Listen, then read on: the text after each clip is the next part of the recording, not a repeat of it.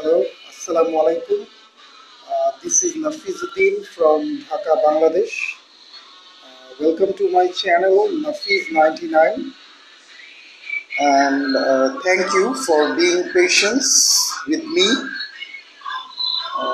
for showing your patience regarding my channel. As usual, in the very first moment, I would like to introduce a little bit about me.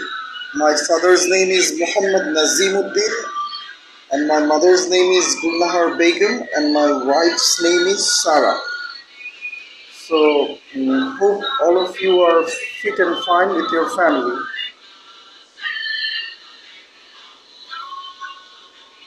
আজকে আমি একটি গুরুত্বপূর্ণ বিষয় নামাজের মধ্যে যে তাশাহুদ আছে সেই বিষয়টি নিয়ে কথা বলবো ইনশাআল্লাহ। বিষয়টি হচ্ছে আমরা যে তাশাহুদের মধ্যে আঙুল উঠাচ্ছি সেই বিষয়টি, এবং যদিও আমাদের দেশে এখন অনেক বেশি একটি আন্দোলনের সময় চলছে, ছাত্ররা আন্দোলন করছে, সেটা খুবই ভালো, আমি খারাপ বলবো না। এবং আমি মনে করি যে তাদের এই আন্দোলন ভালো কিছু বয়ে আনবে আমাদের এই দেশের জন্য। আমরা সুস্থ রাজপথ পাবো এবং সুন্দরভাবে জীবনযাপন করতে পারবো ইনশাআল্লাহ। তবে আমাদের এই দেশীয় আন্দোলনের সঙ্গে সঙ্গে একটা বিষয়ে গুরুত্ব দিতে হবে, মাথায় রাখতে হবে। আমরা যারা মুসলমান স্পেশালি, এবং যারা মুমিন অর্থাৎ সে যে ধর্ম থেকেই হোক, সে আল্লাহকে বিশ্বাস করে, এবং মুসলমান হচ্ছে যার নবী হযরত মুহাম্মদ মোস্তফা সাল্লাল্লাহু আলাইহি ওয়াসাল্লাম স্পেশালি। তারপরে এই বিষয়ে আরও অনেক বিস্তারিত বলার আছে, আমিও জানি। তো যেটা হচ্ছে যে আমাদের তো এই পৃথিবী থেকেও একদিন চলে যেতে হবে, এবং আমরা কি নিজেদের সাথে অনেস্ট?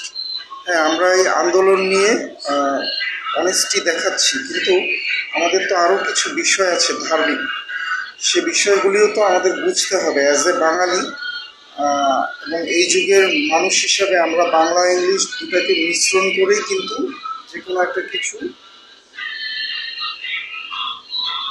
বুঝে থাকি, বা বুঝটা আমাদের জন্য তখন সহজ হয়ে যায়। তো আমরা আমরা নামাজ পড়ছি, ছাত্র ভাইরা এবং কর্মজীবী ভাই বোনেরা এবং ছাত্র ভাই বোনেরা, আমরা কি এই নামাজটা বুঝে পড়ছি? আপনাদের কি মনে হয় না যে নামাজটা কি বুঝে পড়ার বিষয়, নাকি শুধু মুখস্থ করে বলে ফেললাম? এটা তো একটা অনেক বড়, অথবা সবচেয়ে বড় মেডিটেশন নামাজ, সালাত অর্থাৎ ব্রেন ওয়াশ। আমি আমার ব্রেনকে ওয়াশ করছি অন্তত দিনে 5 বার, যেন আমি আমার এই লাইফটাকে সঠিকভাবে নিয়ন্ত্রণ করতে পারি কোরআনিক সূরাগুলোর মাধ্যমে। তো আমি যদি সূরাগুলোর অর্থই না জানি এবং নামাজের অংশবিশেষগুলোর অর্থ না জানি, তাহলে আমি কি পালন করব? ফুল পালন করব। আশা করছি আপনারা সবাই আমার কথাটা বুঝতে পেরেছেন, এবং আমি মনে করি না যে এটা আমার সমস্যা, এটা একটা রাষ্ট্রীয় সমস্যা, এবং এই সমস্যার সমাধান জনগণের হাতেই আছে। এটা কোনো প্রাইম মিনিস্টার বা কোনো মিনিস্টার করতে পারবে না। ঠিক যেভাবে আমরা রাজপথগুলোকে পরিষ্কার করছি নিজেরা, আমি যদি আমার রাস্তা পরিষ্কার রাখি, তাহলে প্রাইম মিনিস্টার হোক বা মিনিস্টার হোক, যে কোনো দলের লোকই হোক, সবাই খুশি হবে এবং হচ্ছে, কেউ এটার বিরুদ্ধে কিছু বলতে পারছে না। তেমনিভাবে আমাকে সব কটি কাজই জীবনে বুঝে করতে হবে এবং পরিষ্কারভাবে করতে হবে। পরিষ্কার অন্তর থেকে আসে, বুঝ থেকে আসে, জ্ঞান থেকে। যার কোনো বুঝ নেই, জ্ঞান নেই, সে তো আর পরিষ্কারের বিষয়টা মাথায় রাখতে পারবে না। সে হচ্ছে পাগল, যে না বুঝে কাজ করে। ইনশাআল্লাহ আল্লাহর রহমতে, মাশাআল্লাহ আল্লাহর ইচ্ছায় আমরা সবাই এখন কিন্তু বাংলাদেশিরা আর আগের মতো নই। আমরা এখন সবাই শিক্ষিত আলহামদুলিল্লাহ। আমাদের দেশে যে কোনো শ্রেণীর লোক মানুষ সবাই মোবাইল ফোন ব্যবহার করছি। তার মানে আমরা কিন্তু ছোট ছোট কম্পিউটার সবাই ব্যবহার করছি, শুকর আলহামদুলিল্লাহ। তো আমি যা বলতে চেয়েছি আপনারা নিশ্চয়ই বুঝতে পেরেছেন। এবং এখন আমি বলতে চাচ্ছি, আরেকটা জিনিস দিয়ে শুরু করতে চাচ্ছি, না বললেই নয়। এই বছর আমাদের দেশে অনেক বেশি আম হয়েছে এবং এই আমগুলো আল্লাহর রহমত হিসেবে এসেছিল। এবং আমরা কি এই আম যে খেতে পেরেছি এত কম প্রাইসে, এটার জন্য মসজিদে, মন্দিরে, গির্জায় আল্লাহকে স্পেশালি ধন্যবাদ জানিয়েছি। যদি না জানিয়ে থাকি তাহলে এখনো সময় আছে, আমরা জানাতে পারি ইনশাআল্লাহ। আলহামদুলিল্লাহ, মাশাআল্লাহ। তো এরকম প্রতিটি বিষয়ে শুকর আলহামদুলিল্লাহ বলতে হয়। খারাপ ভালো অবস্থায়, তাহলে অবস্থা আরও ভালো হবে। আমাদের মন থেকেই শুরু হবে এবং বাস্তবিক রূপে তা দেখা যাবে। আচ্ছা, এখন আমি আজকের যে মুখ্য বিষয় তাশাহুদ, সেটা নিয়ে আলোচনা শুরু করব। আমরা তাশাহুদের সময় বলে থাকি আত্তাহিয়াতু লিল্লাহি আসসালাহ ওয়াত্তায়াবাতু, অর্থাৎ মৌখিক, আর্থিক, শারীরিক সমস্ত নেকি ও ইবাদত একমাত্র আল্লাহ রাব্বুল আলামিনের জন্য। আরেকভাবে বলা যায় সমস্ত সম্ভাষণ, ইংলিশে হচ্ছে all compliments, prayers, goodness and worship R for আল্লাহ। এ কথাটি আমাদের নবীজি বলেছিলেন আল্লাহ রাব্বুল আলামিনকে দেখা মাত্রই। তাই এটা সর্বপ্রথম কথা ছিল উনার আল্লাহ রাব্বুল আলামিনের প্রতি, যখন উনি মেরাজ সফরে গিয়েছিলেন। এই কথাটি খুবই গুরুত্বপূর্ণ। নামাজে এই বিষয়টি স্কিপ করা যায় না। বাকি অনেক কিছুই নামাজ স্কিপ করে হয়। যেমন কাজা নামাজে আমরা যদি সূরা ফাতিহার জায়গায় বলে থাকি সুবহানাল্লাহ, শুকর আলহামদুলিল্লাহ, লা ইলাহা ইল্লাল্লাহ, এই তিনটি শব্দ, তাহলে সূরা ফাতিহা স্কিপ করে এই তিনটি কনসিডারেবল হয়। কিন্তু তাশাহুদের যে অংশটি আছে, দুরূদ শুরু হওয়ার আগ পর্যন্ত অথবা দুরূদ পর্যন্ত আপনারা একটু জেনে নেবেন, কারণ আমিও আপনাদের মতোই সবার সঙ্গে শেয়ার করে আগে বাড়ছি। তো অ্যাকচুয়ালি দুরূদ পর্যন্তই হবে ইনশাআল্লাহ। এই বিষয়টি আপনার ইনএভিটেবল, মানে অ্যাভয়েড করা যায় না, মানে বাদ দেওয়া যায় না। বাকি অনেক কিছুই বাদ দেওয়া যায়, যেরকম সিজদাতে অথবা রুকুর সিজদায় আমরা সুবহানা রাব্বিয়াল আলা, সুবহানা রাব্বিয়াল আজিম, এই শব্দগুলো তিনবারের জায়গায় একবার বললেও হবে। তো আমি তাশাহুদের গুরুত্বটা আপনাদেরকে বললাম। এখন আমি আগে বাড়ছি এই বিষয়টি নিয়ে। তারপরে আমরা বলে থাকি আসসালামু আলাইকা ইউয়ান নবী ওয়া রাহমাতুল্লাহি ওয়া বারাকাতুহু, মানে হে প্রিয় নবী, হে নবী, আপনার উপর আল্লাহর শান্তি, আল্লাহর রহমত ও আল্লাহর বরকত বর্ষিত হোক। Peace be upon you, O Prophet, and the mercy of Allah and His blessings. In English. তো বিষয়টি হচ্ছে যে এখানে আমরা বলছি হে আল্লাহর নবী, আপনার উপর আল্লাহর শান্তি, আল্লাহর রহমত, আল্লাহর বরকত বর্ষিত হোক। তো আমি এই কথাটা যদি না বুঝে বলি, মানে আসলে এর থেকে ব্যর্থতার বিষয় আর আমাদের জন্য কিছুই হবে না, বাঙালিদের জন্য স্পেশালি, যারা প্রবাসী বাঙালি এবং যারা আমরা দেশে আছি, সবার জন্য। আচ্ছা, আলহামদুলিল্লাহ। এরপরে আমরা বলি আসসালামু আলাইনা ওয়ালা ইবাদিল্লাহি ওয়াস সালিহিন, আমাদের উপর এবং আল্লাহর নেক বান্দাদের উপর শান্তি বর্ষিত হোক। Peace be upon us and all the righteous servants of Allah Rabbul Alamin. এর অর্থ হচ্ছে যে আমাদের উপর এবং আল্লাহর নেক বান্দা মানে সমস্ত নেক বান্দাদের উপর, শুধু যে আমাদের নবী এবং ওনার সাহাবী তাই নয়, আল্লাহ সমস্ত নেক বান্দাদের উপর শান্তি বর্ষিত হোক, আমাদের উপরও হোক। আচ্ছা, আলহামদুলিল্লাহ। এই যে শান্তি শব্দটি, এটার মানেটা কি? এটার মানে কি আরাম? ইজ দ্য মিনিং অফ শান্তি in English is relaxation? I don't think so. আমার মনে হয় না আরামই যে এটা সঠিক শব্দ তা নয়। এটার অনেক কিছু বিশ্লেষণ আছে। হ্যাঁ, ইন্ডিয়াতে একজন ভদ্রলোক আছে, there is a gentleman in India, his name is Sandeep Maheshwari. He explains every single word to each and every Indian through YouTube so that every Indian gets knowledgeable. এখন আমাদেরও তো কেউ একজন লাগবে যে আমাদের সঙ্গে ফ্রিতে এই সমস্ত নলেজ শেয়ার করবে, কারণ আমরা শব্দের অর্থ না বুঝে সেটাকে ভুলভাবে গ্রহণ করে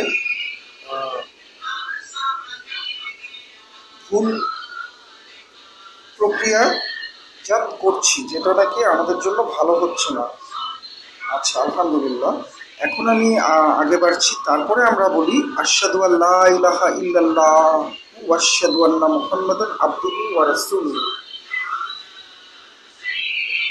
এর অর্থ হচ্ছে আমি সাক্ষ্য দিচ্ছি যে আল্লাহ এক এবং আল্লাহ রাব্বুল আলামিনের কোনো অংশীদার নেই, এবং হযরত মুহাম্মদ মুস্তাফা সাল্লাল্লাহু আলাইহি ওয়াসাল্লাম আল্লাহ রাব্বুল আলামিনের শ্রেষ্ঠ বান্দা ও রাসূল।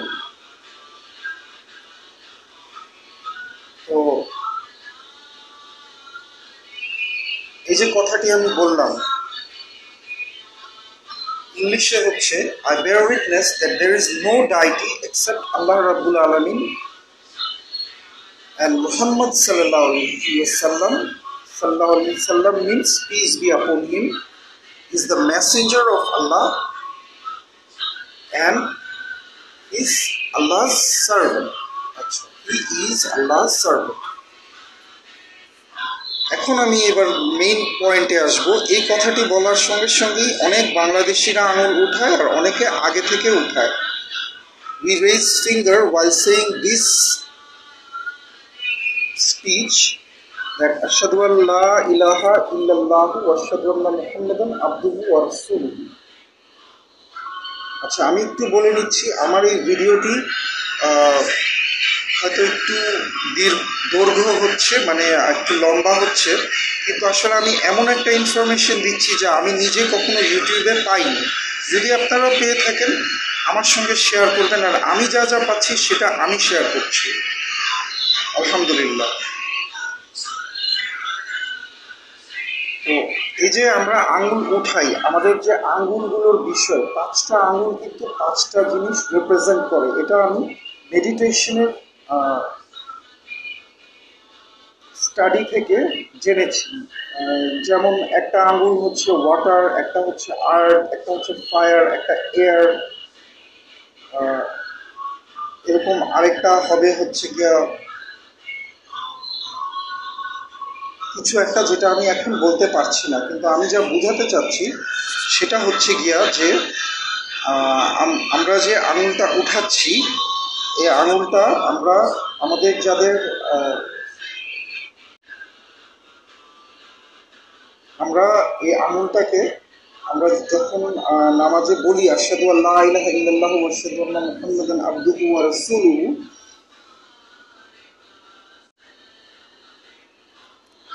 তখন আমরা এই আঙুলটা উঠাই অনেকেই, কিন্তু এটা কিন্তু ম্যান্ডেটরি না। এটা হচ্ছে ফরজ নামাজের ভিতরে সুন্নাত, কিন্তু এটা ফরজ নয়। তবে এটা আমাদের জানা ছিল না, জানতে হবে। এবং এটা এমন একটা সুন্নাত যেটা আসলে খুবই গুরুত্বপূর্ণ সুন্নাত, সুন্নাতের প্রথম স্টেজে। তো এটা করাটা হচ্ছে অতি উত্তম, আঙুল উঠানো। এখন প্রশ্ন হচ্ছে আঙুল আমরা কখন উঠাবো? অনেকে তো দেখি নামাজের শুরুতেই এমনি উঠায়, অনেকে এমনি এমনি করে, অনেকে এমনি এমনি করে, অনেকে এমনি এমনি করে। তো এটা কি আপনারা কখনো প্রশ্ন করে দেখেছেন, জেনেছেন?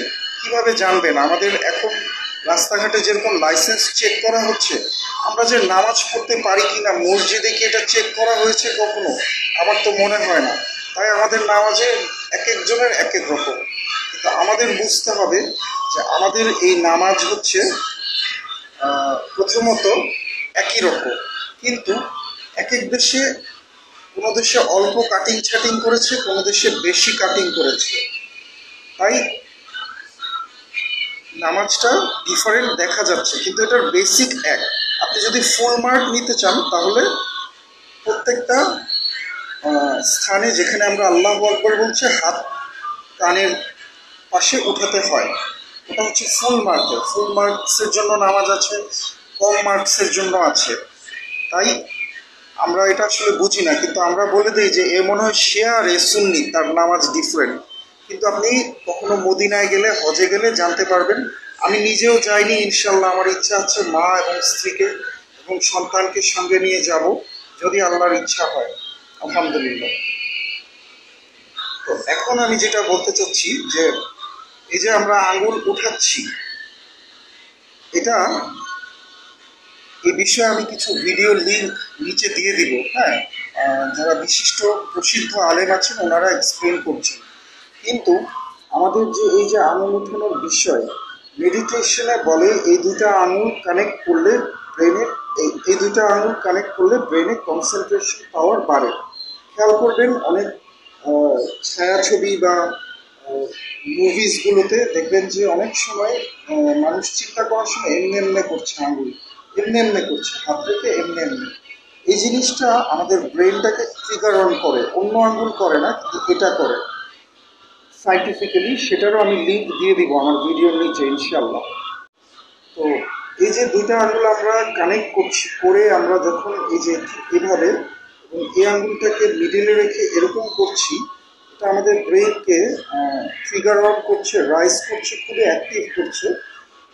কেন? কারণ সবচেয়ে গুরুত্বপূর্ণ বিষয় হচ্ছে নামাজে সেই তাশাহুদটা।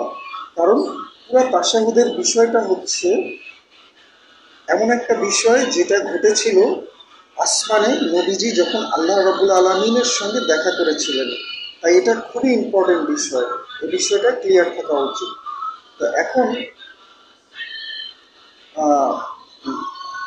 আমাদের যেটা করা উচিত, যেহেতু এটা খুবই গুরুত্বপূর্ণ বিষয়, তাই প্রথম থেকেই যখনই আমরা তাশাহুদে গেলাম তখন থেকে আঙুলটা আমরা অনেকটা এভাবে এভাবে করলাম, একটু বাঁকা করে এভাবে করে করলাম ইনশাআল্লাহ, হ্যাঁ আলহামদুলিল্লাহ। তাহলে কি হলো, আমরা যে পুরো তাশাহুদটা বলছি এটা সমস্ত জিনিস আমাদের ব্রেনে 100% কনসেন্ট্রেশনের সঙ্গে বলছি এবং এই দিকটাই তাকাতে হবে। আমরা দেখা যায় আশপাশের লোকের দিকে তাকাই যে ও আঙ্গুল এমনি নাড়াচ্ছে আর ও আঙ্গুল একবার নাড়ালো, এসবই খেয়াল করি। কিন্তু আসলে কিন্তু আমরা এসব খেয়াল করার বিষয় না, কারণ কিভাবে হবে, আমাদেরকে কে শিখিয়েছে? আমরা তো এখন রাস্তাঘাটে পুলিশদেরকে ধরছি তাদের লাইসেন্স চেক করার জন্য, কিন্তু আমরা তো কোনো ইমাম সাহেবের সামনেও যাই না, লজ্জা পাই। তাদেরকে তো ধরতে হবে, আমাদেরকে শিখান নামাজ, আমাদেরকে সঠিকভাবে শিখান। সেটা করলে তখন আমাদের অনেক কিছু ক্লিয়ার হবে। আমার কথাটা কিছু মনে নিয়েন না, আমি এটা বললাম আমাদের সবার যেন ভালো হয় সেই জন্য। যদি আমার কথার বিপরীত অথবা প্রেক্ষিতে কোনো কথা থাকে তাহলে প্লিজ আমাকে জানাবেন। আমি শেয়ার করার জন্য বসেছি, শেখানোর জন্য নয়। আমি নিজে পরীক্ষা দেওয়ার জন্য বসেছি, আলহামদুলিল্লাহ, ধন্যবাদ। তো এখন যে বিষয়টা আমি বলে ফেললাম, এটাই ছিল আজকের আমার মুখ্য বিষয়, যে আঙুলটা আমরা কেন উঠাই এবং কি কারণে উঠাই এবং কিভাবে উঠাতে হয়। এই ঠিক দুটো আঙুল লাগাতে হয়, এইভাবে আঙুলটাকে মুভ করতে হয়, সুইং করতে হয় অথবা রেইজ করতে হয়, আলহামদুলিল্লাহ। এখন আমাদের ধরেন যার হাত নেই সে কল্পনা করবে, যার এক হাত আছে সে সেই হাত দিয়ে করবে। এগুলো তো আর কোনো বিষয় না যে আমার এটা নেই তাহলে আমি কি করব। এসব হচ্ছে এসব প্রশ্ন ভালো, কারণ যে বেশি প্রশ্ন করবে তার উত্তর বেশি দেওয়া হবে। যে বেশি পাপ করবে তার বেশি পাপই ক্ষমা করা হবে, আর যে কম পাপ করলো তার কমটাই ক্ষমা করা হলো। তাই যে বেশি পাপ করলো সে কিন্তু বেশি কৃতজ্ঞ, আর যে কম পাপ করলো সে কিন্তু কম কৃতজ্ঞ। তার মানে এই না যে বেশি পাপ করা উচিত, কিন্তু এগুলো হচ্ছে প্রশ্নের উত্তর। আলহামদুলিল্লাহ। তো আপনারা ভালো থাকবেন। আমি আজকে ব্যাকগ্রাউন্ডে দুরুদের মিউজিক দিয়েছি, মিউজিক না অ্যাকচুয়ালি মিউজিকই, যে কোনো সাউন্ডকেই সুন্দরভাবে উপস্থাপনা করাটাকে যদি মিউজিক বলা হয় তাহলে মিউজিকই বললাম। তো দুরুদ শরীফ পাঠ করা হচ্ছে ব্যাকগ্রাউন্ডে, সেই সাউন্ডটা দিয়েছি যেন একই সঙ্গে আমরা সবাই অফুরন্ত সোয়াব অর্জন করতে পারি। এবং আপনারা ভালো থাকবেন এবং বাংলাদেশ জিন্দাবাদ, এবং বাংলাদেশের ভালো হোক, আমাদের প্রধানমন্ত্রীর ভালো হোক, এবং আগেও যে প্রধানমন্ত্রী ছিলেন ওনাদেরও ভালো হোক, কারণ ওনারা সবাই শুরু থেকে এখন পর্যন্ত দেশটাকে গড়ছে। তাই বড়দেরকে সম্মান করা উচিত, বড়দের ভুলটা না ধরে সেটা সমাধান দেওয়া উচিত, এবং আশা রাখা উচিত আমরা ছোটদেরকে সুন্দর এবং সুস্থ সমাজ পুরস্কার হিসেবে দিব, এবং সমবয়সীদেরকেও সম্মান করা উচিত। ভালো থাকবেন। আমরা এমন একটা দেশ হিসেবে বিশ্বের মাঝে নাম করতে চাই যেন এই দেশের মানুষরা খুবই ডিসিপ্লিন এবং খুবই জ্ঞান সম্পন্ন, যেন আমেরিকা, লন্ডন, প্যারিস, ইউরোপ থেকে শিখতে আসে। ইনশাআল্লাহ হয়তো এরকমই একটা দেশ আমরা আগামী প্রজন্মকে উপহার দিতে যাচ্ছি। ভালো থাকবেন। বাংলাদেশ জিন্দাবাদ, এবং বাংলাদেশের ভালো হোক, বাংলাদেশের সবার ভালো হোক। আসসালামু আলাইকুম। বাংলাদেশে ইসলামটা অর্থসহ প্রতিষ্ঠা হোক, আমার এটাই দোয়া রইল। ভালো থাকবেন এবং আমার চ্যানেলটি সাবস্ক্রাইব করে নেবেন যদি আপনার মনে হয় যে পিওর অথেন্টিক ইসলামিক নলেজ নিতে চান। আমার চ্যানেলটির নাম হচ্ছে নাফিজ 99। আপনার বন্ধুদের সঙ্গে হোয়াটসঅ্যাপ এবং ফেসবুকে শেয়ার করবেন, এবং নিজেরাও এরকম ইসলামিক চ্যানেল তৈরি করবেন এবং ভালো ভালো বিষয় নিয়ে চ্যানেল তৈরি করবেন, সমাজের উন্নতি করবেন। এই কামনায় আজকে শেষ করছি। আসসালামু আলাইকুম। আপনাদের সবার উপর মহান আল্লাহ রাব্বুল আলামিনের শান্তি বর্ষিত হোক।